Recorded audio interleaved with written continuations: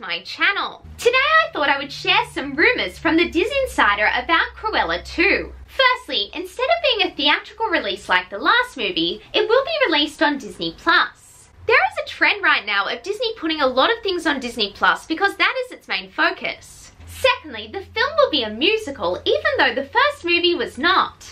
Emma Stone can sing, so this is definitely a possibility. Finally, Disney has reportedly cast Taylor Swift to play a villain role in the film, described as Cruella's match. This rumour lines up with a Rumours post that stated that this A+ singer who has a minor appearance in Cruella, very tiny, you probably haven't even noticed, might have a larger part in the sequel. In the first movie, there is a picture of Taylor Swift on Cruella's wall, which makes her appearance in the sequel even more plausible. Anyway, that is all for today. Like this video if you liked it and please subscribe. It would mean so much to me. Bye now and have a magical day.